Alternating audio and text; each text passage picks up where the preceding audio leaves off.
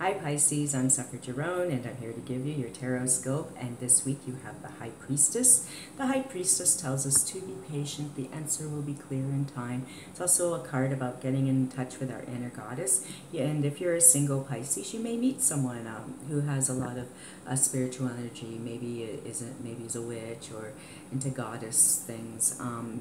And maybe someone who's soul searching with their religion, or maybe you're the one who's soul searching for your inner goddess and trying to find the answers. At any rate, it's a card about patience and religion and spirituality and just being patient. So Pisces, be patient. Good things are coming for you. Okay? See you next week.